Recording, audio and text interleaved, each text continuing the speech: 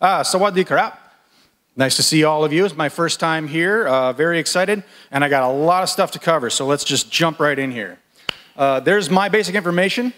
I have been a Java JVM guy pretty much my whole career, about 24, 25 years now. And amazingly, about 13 years now of working full-time on a Ruby implementation, which has been very exciting.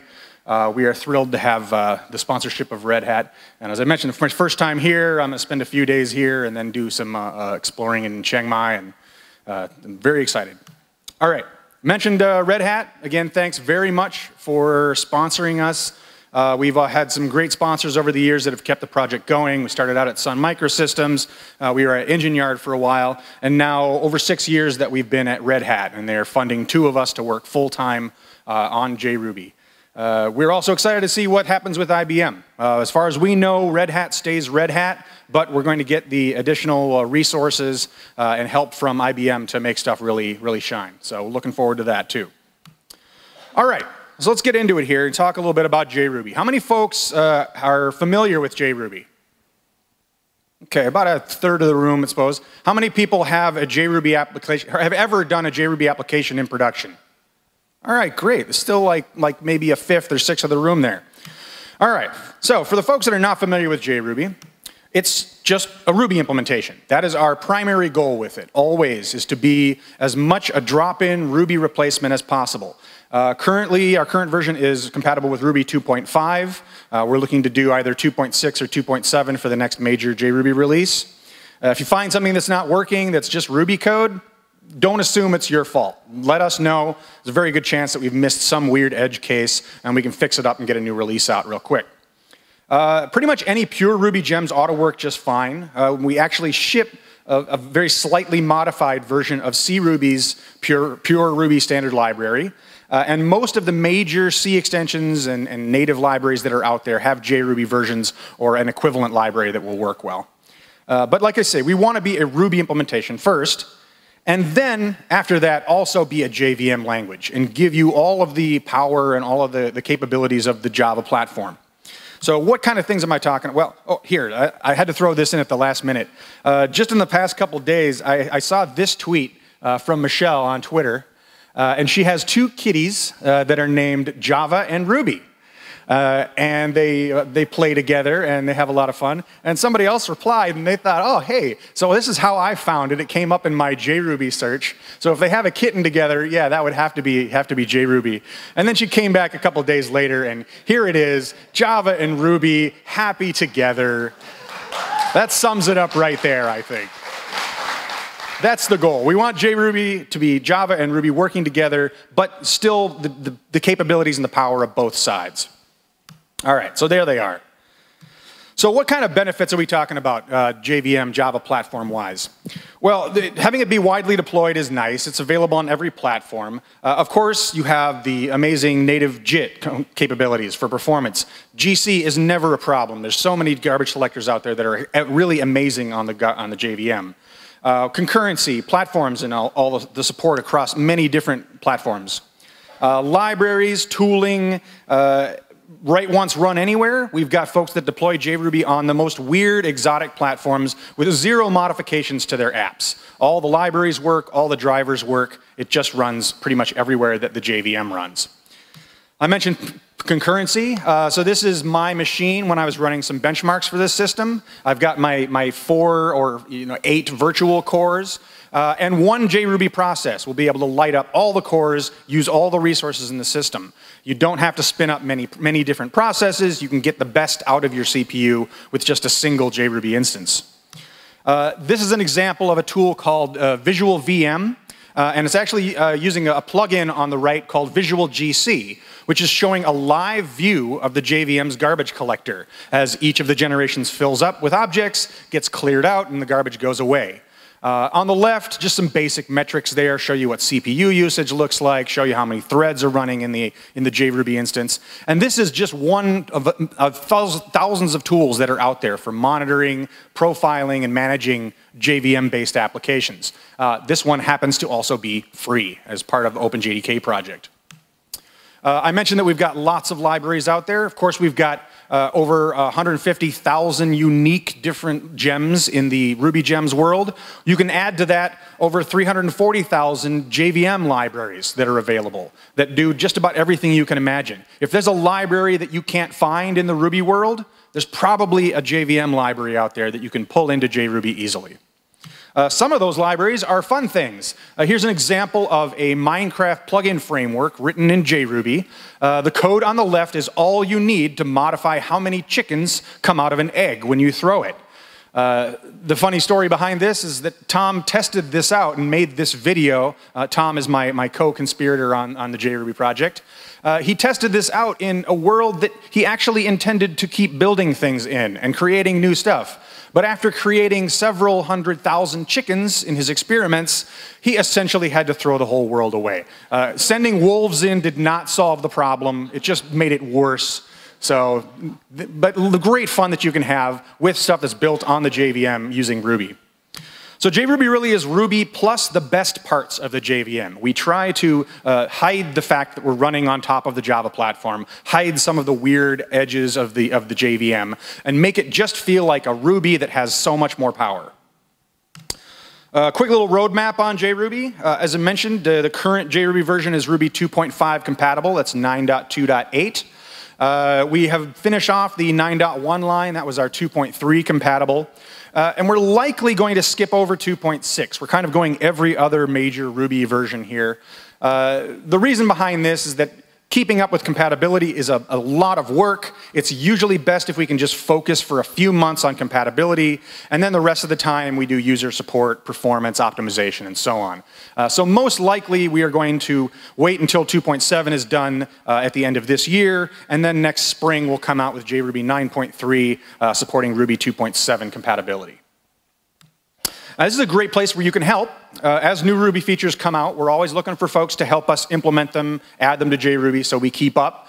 And it's fine if you want to use Ruby code. We have a large part of JRuby that's just written in Ruby. If there's a new feature that you can implement in a few lines of Ruby code, submit a pull request. Maybe we optimize it later. Maybe it runs just as well as written in Java. So it doesn't have to be a Java-based patch. And we're always standing by to kind of help people out and get them bootstrapped on helping JRuby.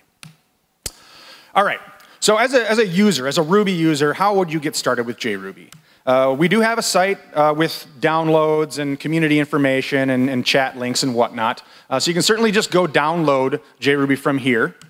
Really, the only prerequisite for getting JRuby running is that you have some JDK installed. My personal favorite distribution is Adopt OpenJDK. They provide builds across several different platforms, several different configurations of JVM. We currently recommend Java 8 because Java 9 Plus has some security and module stuff that'll warn a little bit on some JRuby things. It's harmless but noisy. That's all that's really about it there. So then install JRuby. Like I say, you can download the tarball or zip. You can use our Windows installer if you're a Windows-based developer. But generally, we recommend just go get RVM or whatever your favorite Ruby installer is. Tell it to install JRuby. They all know about it, and you'll have JRuby running on your system in no time. Here's a quick example using RVM. Oh, wait, nope, there. Okay, there we go.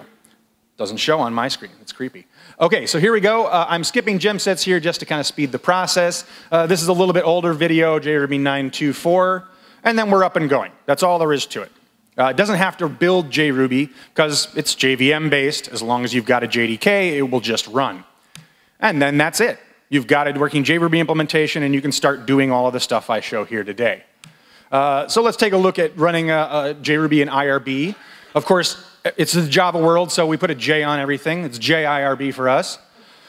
You can just run IRB as well. JIRB is just a convenient shortcut. Here I am calling into some Java libraries. This is the Swing GUI toolkit that comes with OpenJDK.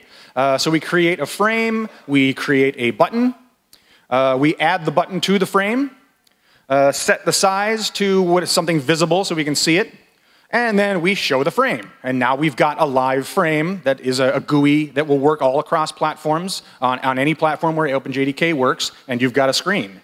We can add some event handling to our button, And then when we click it, our Ruby code runs, and you've just written a little GUI in a few lines of Ruby code. There's also the whole JavaFX framework, which is supported by JRuby, kind of the newer GUI toolkit for building JVM-based desktop apps. Certainly beats trying to find the right GUI toolkit and the right libraries on each platform. Just write it in Ruby, install the JVM, and you've got a desktop application. A few notes on gems and paths. Sometimes the system installers for Ruby will try to share gem paths, so keep an eye out for that. There are different versions of some libraries for JRuby, so we want to kind of keep our gems separate from CRuby's, and just to keep the confusion down. And one thing that always bites me, a lot of projects and libraries use the .ruby version file to automatically switch to a specific Ruby version. It often does that completely silently, and suddenly you're back in CRuby and not running JRuby anymore. So something to keep an eye out if you start playing around with JRuby on your own. I mentioned that we're always available for help.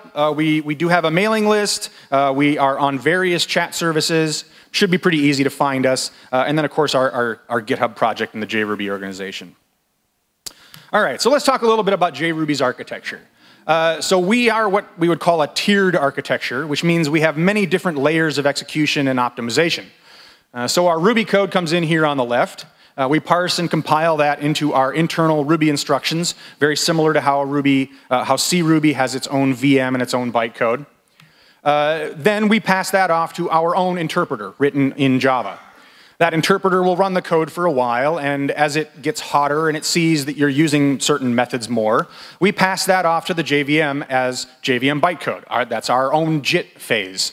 So we turn it into JVM bytecode, and then the JVM basically repeats this same process. It interprets the bytecode for a while, does a quick optimization, runs it a little bit more, turns that into better native code, and then this cycle will repeat. So basically, the longer you run your Ruby code on JRuby, the faster it will get. And it shows in some of these benchmarks. I'll show a little bit about the high performance, the peak performance, and some of the warm-up time you see. So let's talk first about low-level performance. One of my main jobs on JRuby is optimization, memory optimization, performance optimization. I wrote the JIT and some of the back-end optimization that feeds it into the JVM. I end up looking at a lot of assembly code to see how this stuff performs, and you get to benefit. I look at assembly code so you don't have to. Okay, I'm going to show some micro benchmarks here to begin with. Of course, generally these are not useful things unless your business is generating Fibonacci sequences or something. But they are interesting for us to kind of explore what the low-level aspects of performance in JRuby are. They're fun to show off and improve. It's easier for us to isolate specific things. For example, Fibonacci or Mandelbrot or whatever will help us test numeric performance. And it's also a quick way for us to try out new JVMs, new JITs, new garbage collectors, and see how they're doing on Ruby code. So the first one, again, not a particularly useful benchmark, but it generates a fractal.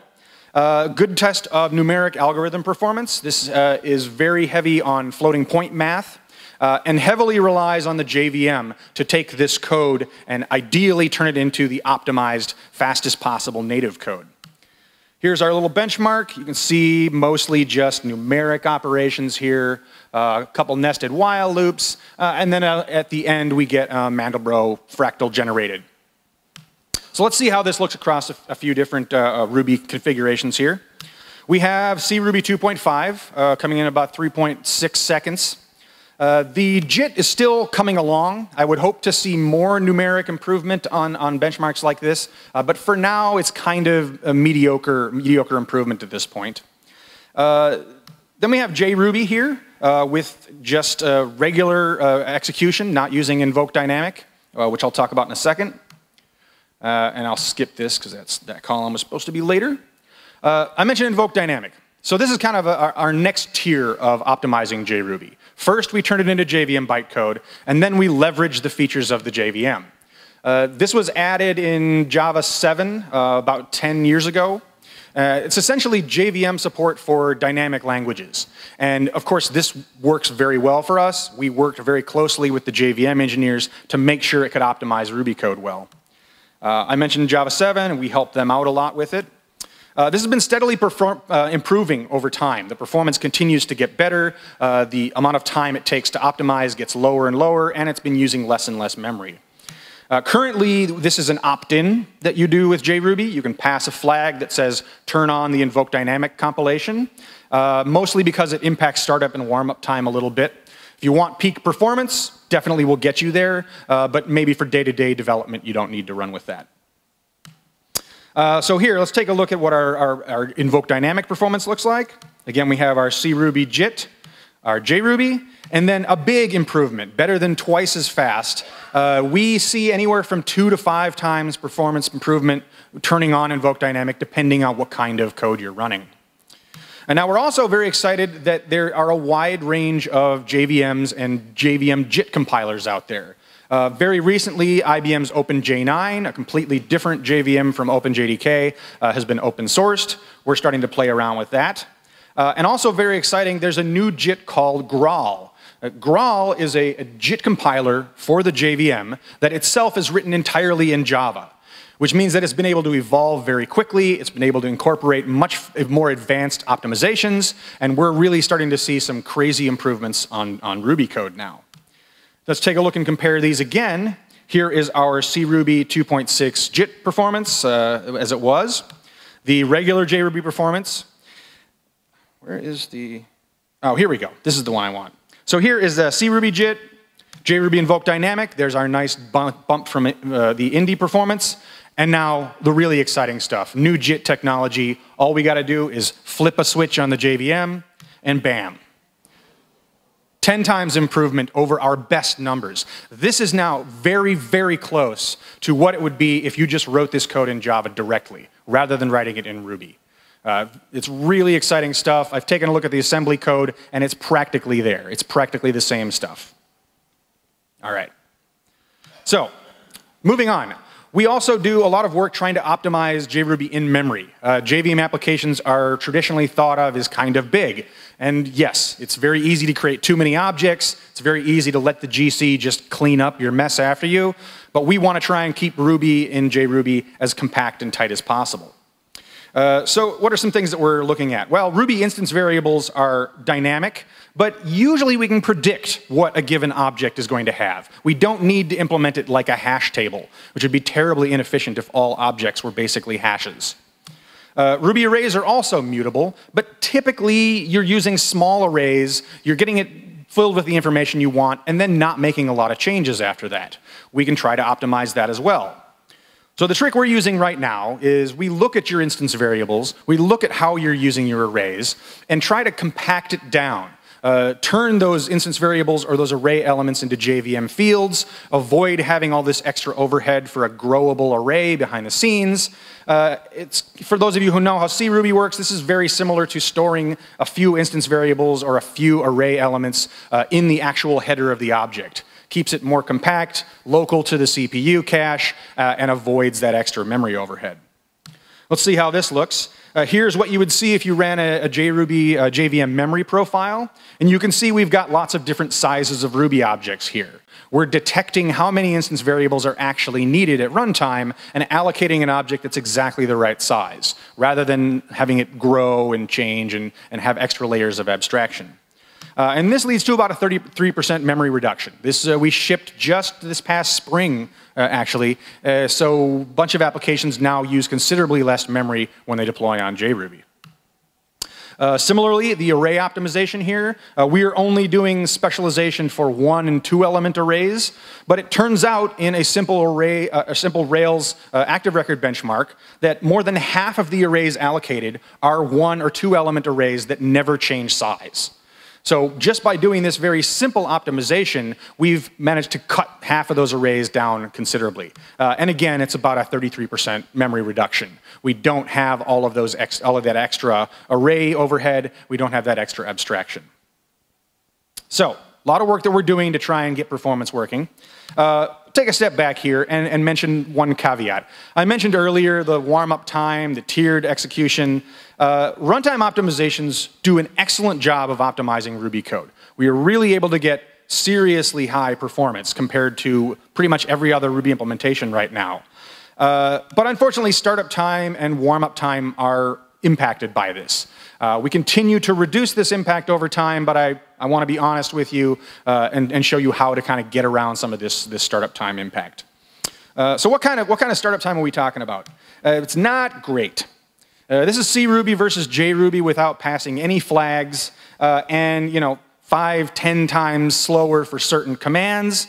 Depending on how many gems you have, this gap will go up. And this can be a pain in a development environment to have this running every time you run a command, to have to take this performance hit. So why is this? Is this something that we're doing wrong? Well, if you look at CRuby, most of the code that runs when you boot up a Ruby application is written in C. It's already optimized down to native code. In JRuby, that's pretty much the exact opposite. Almost everything that runs in JRuby is JVM bytecode. It needs to warm up. It needs to go through that whole tiered execution. The JIT finally optimizes it, but it's usually too late for startup time. It means that we don't really get to our peak performance until 5, 10, 15 seconds into the application run. It means the commands take a little bit longer to get going. And in fact, if we run these commands repeatedly in the same JVM, we start to get down very close to CRuby's performance. The JVM does optimize this stuff eventually, but initially it ends up being a little slower than we like. So probably the best way to get around this right now is a flag we have called --dev that you can use in a development environment. Generally exported in an environment variable, so it's picked up by all your JRuby processes. And this basically disables our JIT, which adds a little bit of startup overhead. It tunes the JVM JIT to not work quite as hard at the beginning of execution. Because it turns these things off, make sure you don't try and benchmark against it. But this will get you 30, 40, sometimes 50% reduction in JRuby startup time. So if you start using JRuby, definitely remember --dev flag for local development can save you a little bit of a headache there. We are also looking at being able to compile JRuby ahead of time into native code. As part of the Graal project, there is a way to take JVM applications, compile the whole thing down to native code, and then they should start up much faster. The Truffle Ruby project, another JVM-ish based Ruby implementation, is using this currently to boost their startup performance. We're hoping to take it a little bit beyond what they've got. We want to try and compile JRuby and your Ruby code down to native code. At least we can do that for all of your gems, for all of the standard library, so JRuby and your code, your libraries will start up much faster in the future. This is a work in progress.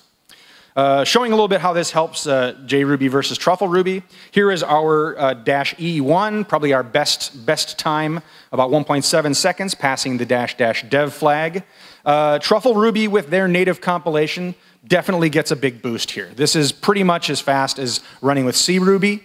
But because they don't pre-compile any Ruby code, they end up having significantly worse startup time for larger commands. This is what we want to actually solve. We want to get down to that 0.5 seconds for something like listing all of your gems or running Rails commands. So we'll work with them and with the Graal team to get this to happen in the future. Okay, so let's talk a little bit about web applications, performance-wise, how you make a move to JRuby. So I've got some small and some large examples here. My small examples, I'm using Sinatra and Rhoda, some very trivial little benchmarks that are part of this Ruby benchmarks project. I was inspired this morning to try and get the Hanami example to work, but it has some database dependencies. I wasn't able to work through the exact details of those. But you should see similar performance improvement on something like Hanami to what you have with Sinatra and Rhoda here. And then, of course, I will show Rails and show some small apps versus some large applications. So Sinatra and Rhoda, very well supported on JRuby. We have many production users that are using Sinatra for very large scale applications. Some years ago, the company called the Gilt Group, who does a lot of flash sales, huge amounts of users coming in within an hour or two of a new sale coming out. They were pushing tens, hundreds of thousands of requests through a JRuby Sinatra application. We hear this kind of thing all the time. Really can scale up small services extremely well on JRuby. The examples I have here are very simple. They don't have any database. They're not hitting other services. But it'll give you an idea of what the bare bones request processing can do in JRuby with all of our optimizations. All right, so let's take a look. I am comparing CRuby and JRuby and TruffleRuby here across these two frameworks. So here's Sinatra in CRuby, getting about 12,000 requests per second. JRuby makes a big difference here. Almost 4 times improvement, about 3.5 times performance, whoop, there it is, 3.5 times performance improvement. Just by switching to JRuby, passing the invoke dynamic flag, you can turn the performance level of a Sinatra app way up. I did try some of these on TruffleRuby. I was hoping to show some better results. I think there's still some work to be done. They're not quite up to CRuby performance yet on these benchmarks.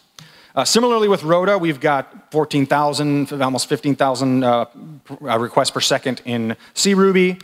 A similar ratio, 44,000 requests running this on JRuby. Exact same application. Again, TruffleRuby seemed to take a hit here, so I started to wonder what might be wrong with the TruffleRuby results. And one thing that it turns out, I was running with Puma here. Puma has a native extension, and in order to support native C extensions, TruffleRuby has to have basically a global lock around them. Can't trust that C code, can't trust that native memory. So I thought I'd run this again and just run with a single thread. And then as you'll see, JRuby goes down. We take we go down to about 25%, so it's a 4-core system. So that's not surprising. TruffleRuby doesn't really go down at all. So they're kind of bottlenecked on the C extensions. And this is something that I'm sure they'll work on. I wanted to show this side of it to demonstrate that there are reasons why this isn't quite there yet. So I thought, hey, let's use a web framework, web server implementation that doesn't use a native extension. So I thought I'd throw a WebRick at it. Why not? If we could run WebRick well, then maybe we can see some similar numbers on the TruffleRuby side. It turns out that JRuby actually runs this application with WebRick faster than on Puma, using a native HTTP parser and an optimized request loop and everything. So we can run, just with our optimizations, we can beat Puma using WebRick. And as expected, this did give a little bit of improvement to TruffleRuby. So C extensions, you know, they're kind of a problem for Ruby these days. I wish these guys all the best in the world, best of luck in the world to try and support them, but this will be an ongoing problem, most likely. Now I want to be honest again about our warm-up time performance. So when I first start this, after the first 5 seconds of cranking requests through it, we do come in a little bit slower than CRuby. A lot of folks will run their early benchmarks, assume that JRuby's not going to be able to perform, and then just give up on it. But again, as we run, we optimize, the JVM optimizes, slowly our performance ends up climbing well above CRuby. The same graph here, Rhoda's a little bit simpler than Sinatra, doesn't have quite as much reflective magic internally, so our numbers are pretty much the same as CRuby, and then it just keeps going up from there. All right, so let's move on from small frameworks to something a little bit more substantial here. JRuby on Rails also can really benefit from the JVM, from the libraries, the garbage collector, the JIT. And the best part about this is one JRuby on Rails process can handle your entire site. Doesn't matter how much hardware you want to throw at it, we will make use of it. We will handle hundreds, thousands of requests from users at the same time. Are there users of JRuby and Rails in production? Well, I just heard about one today that's deploying JRuby on Rails as a packaged application for companies here in Thailand. We hear this all the time. JRuby's out there. JRuby's scaling some really large applications. It's stable and it works really well. And we've been thrilled to have all these great users tell us these stories. And we believe that this is the best way to scale Rails applications today. All you have to do is start up one JRuby instance and your scaling is done. You're good to go. So how do we start making this move? What's the differences here with JRuby on Rails? Well, the configuration differences are pretty minimal. Swap some gems around, and if you generate a new Rails application, Rails will generate all of these changes for you ahead of time. We have a minor change to the database YAML here. We have a driver that works exactly the same as the Rails drivers do. So make a couple tweaks and you're good to go. Or threads within our process. So rather than using workers, spin up multiple threads and handle all of the requests with one process. Here's some of our test results on Rails 6. 3 nines passing is pretty good. The kind of stuff that isn't passing is things like this. If you really have a need for nanosecond accuracy on your date times, talk to us. We'll see if we can help accommodate you, but these just kind of make us sad. They're probably just issues that we need to fix in the test framework. So Rails really is the thing. This is what tests the completeness, the performance, the maturity of a Ruby implementation. If you can't run Rails fast, you've got work to do. This is still by far the biggest use case for Ruby, web development in general and Rails specifically. And over the years, it has been very frustrating to optimize this. JRuby's run little micro benchmarks and small applications faster than CRuby for years, for almost a decade now. But Rails, only recently have we managed to finally crack that nut and get the performance we're looking for. So times are changing. Let's take a look at some of this. So first of all, Active Record. Most Rails applications pretty much live and die by the performance of Active Record. This is where most of your overhead's going to go. This is where most objects created in the system usually are coming from. And this is where we've spent a lot of time trying to optimize. Make sure that Active Record is fast. Hopefully the rest of Rails will come along with it. I'm doing some create and read and update measurements here. And just comparing CRuby 2.5 versus JRuby on a JDK 11. We'll jump right into the numbers here. Generally, about 30% performance improvement on all of the Active Record benchmarks here. So this is lower is better, trying to run 1,000 select queries with various data types. We're trying to test and make sure they all serialize across the wire properly. This pretty much carries over to the create and update as well. Our performance is usually going to be 20 to 30% faster, 20 to 30% less overhead than running the same thing in CRuby. So now what about scaling Rails itself? Well, this is kind of the classic problem on CRuby. We don't have concurrent threads. We can't actually use multiple cores at the same time, so we need to spin up separate processes. And there's lots of tricks like copy on write and the new compacting garbage collection that try to reduce the overhead of having these different processes. But these processes invariably will grow on their own. They will have in-memory data sets that they need to maintain. And you're also running multiple implementations of a garbage collector, multiple implementations of your database drivers. This is wasting resources across implementations. Of course, we believe that JRuby is the answer for this. A single multi-threaded process can run the entire site. You've got one garbage collector, you've got one set of JITs, it's all sharing the optimizations, and it runs and takes care of all of your requests at the same time. So I have one benchmark that's just a simple Rails performance bench. This is a generated blog post application. This one I'm actually running on a real instance, an EC2 extra large C4. Threw plenty of memory at it, gave it some warm-up time, and a little less scientific. I am running the database, the benchmark, and the application all in the same instance. I don't think for this benchmark it makes a whole lot of difference. Let's see what we get for requests per second on the simple blog post app. Here we have CRuby running about a little under 1,000 requests per second. JRuby getting, again, 20 to 30% performance improvement just in the throughput of full stack Rails requests. And this is without any change to the application. Just switch over to JRuby, start it up, you can get a performance improvement. Again, trying to be honest here about what warm-up time you might see.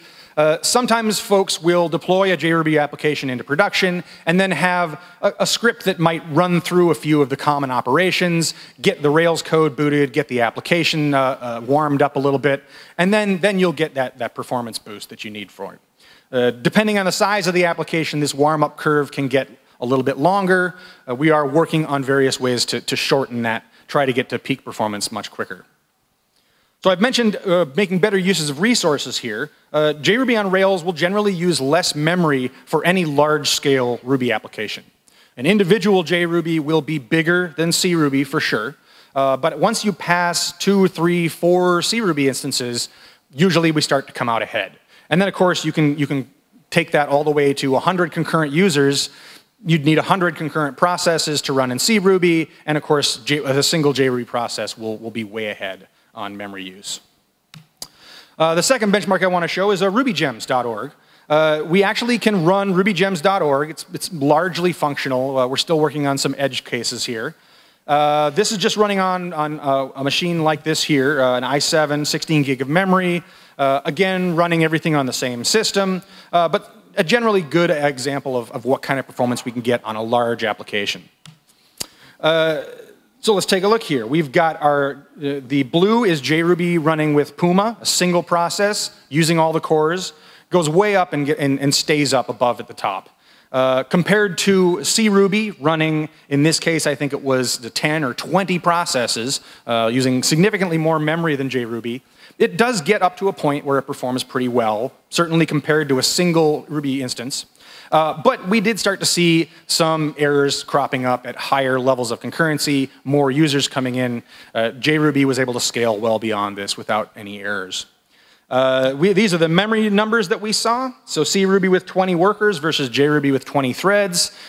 This is basically how much memory it was consuming on our system. I know that the gemalloc stuff should help, the compacting GCs should help, the copy on write is sometimes helping this, but usually JRuby will use less memory for any significant application. So some takeaways for the scaling here. Generally uses less memory. More memory stable over time. Once we get to that peak level, it stays pretty much solid, and after a little while won't continue to grow. We did see the CRuby processes continue to use more and more memory over time. Certainly more CPU efficient. We are getting the best use out of the processor, with the downside that we have a little bit more warm-up time. So I think it's safe to say that JRuby is definitely the fastest way to run Rails applications. We're hoping that more folks will give it a try. And I'm going to have to kind of speed through this part. We started a little late, so I think I can push it a little bit maybe. All right, so migrating to JRuby. Well, so try it out. New applications will be the easiest, obviously. Existing applications will require a few extra steps. Tweaking some configurations, bundling, installing, and dealing with C extensions, and then running your tests. So the use case I'll go through very quickly here is Discourse. This is a very large Rails application, over 500 gems, 250,000 lines of Ruby code, a significant application. It's not currently supported, but it does almost work. It works enough that we were able to get the main page to come up. So step one here, we have a tool called JRuby lint, just a linter like a RubyConf sort of thing. Gem install JRuby lint, you run JRlint, and for Discourse, an application this large, it had a few things to say about it. Lots of little hints and tips, warnings about concurrency. First of all, what you'll see is it will try to find any unsupported libraries, unsupported extensions. The list of extensions and the alternatives that you can use actually comes from a JRuby wiki page that you can go update. Provide the name of a C extension, the name of a JRuby equivalent. Everybody else then will run JRlint and see that alternative. So help us fill this list out. And here you can see the name of the CRuby gem and the suggestions for how to replace it. There are, as I mentioned, also threading concerns. Doing or equals or plus equals are not guaranteed to be atomic. They might have different results if you have many threads. We will flag those and show you different ways that you can fix those threading problems. We'll also mention some unsupported or poorly supported features like object space, forking, and tell you what you need to do to get around those. In the case of fork, generally it's using the multi-process model of MRI, probably won't have to deal with it too much on JRuby. The next step is replace those C extensions. Why don't we support C extensions? Well, they're often used for performance reasons, which of course we don't have as many performance issues. The API is enormous. It's really huge, and there's a lot of difficult things to do. Direct pointer access to CRuby objects is one of the biggest problems. And we did actually try to support this years ago, but it turned out our implementation to support as much as possible to run C extensions was slower than just writing it in Ruby. So we dropped that. We recommend different ways to get around this. So we run our bundle install. We see there's some C extensions. Here's the options we're going to run through. You can remove it if you don't need it. You can use a pure Ruby version if the performance is okay. You can use a native library and just call into it using FFI. I won't go into details of that, but there's plenty of talks about FFI. You can call a Java library, just like I showed at the beginning. Or you can also write a JRuby C extension. The last example I want to show here is the OJ library. So this is an optimized JSON library for parsing and dumping JSON data. No support for JRuby currently, but it's coming along. And it's a common dependency of Discourse and many other libraries, so it's something that we kind of have to support. And Tom has been working on this. OJ for JRuby is about 9,000 lines of Java code compared to 20,000 lines in the C extension. Most of the tests run minor things that we've just got to work through the edges here. And it actually performs much better than the C extension.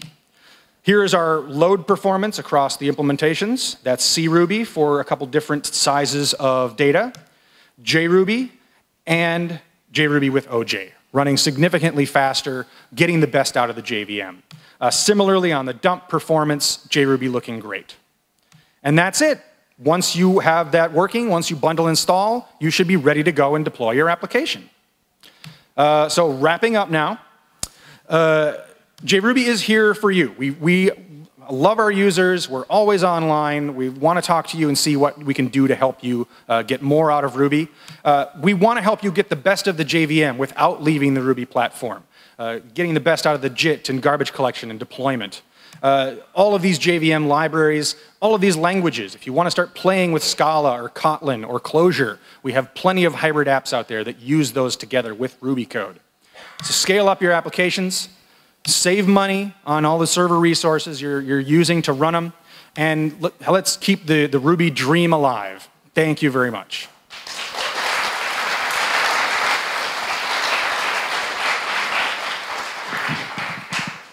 All right. Thanks so much. That's party time. I think we have a few minutes for a couple of questions from the audience. Awesome. So the first one is, you mentioned Discourse. Yeah. Maybe you could talk about what are some other large or well-known production applications or companies using JRuby that you know? Sure. Let's see. I know that, for example, SoundCloud runs a significant portion of their stuff on JRuby. A favorite of mine, the BBC News website. All of the election results that are displayed, you can imagine the kind of overhead that they would have displaying election results. That's actually a JRuby application. It's not Rails. They've built their own custom little microservice setup, but all of those results are served as a JRuby application. One of the more fun ones is the Allen Telescope Array. It's a radio telescope array out in California. It's used as part of the SETI project, the Search for Extraterrestrial Intelligence. Last I heard, JRuby is actually used to coordinate all of the different telescopes. Of course, they've got some C++ or assembly that's actually moving these things around, gathering all of the data, but they use a JRuby console to search for aliens. I think that's pretty awesome. Great. One more question.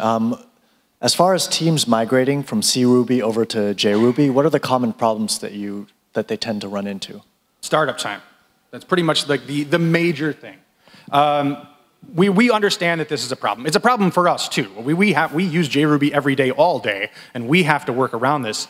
As I mentioned, we are working on various ways to improve this. That -- dev flag continues to get a little bit better over every release. The JVM itself starts to get a little bit better over every release.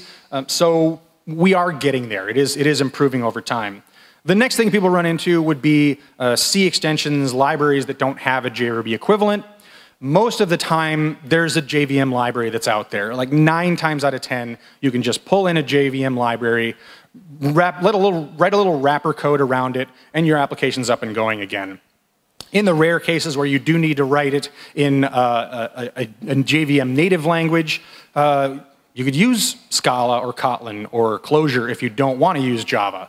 There's no reason you have to be tied into that one language. So that usually helps mitigate the problem pretty well. All right. All right. Thanks very much. Yeah.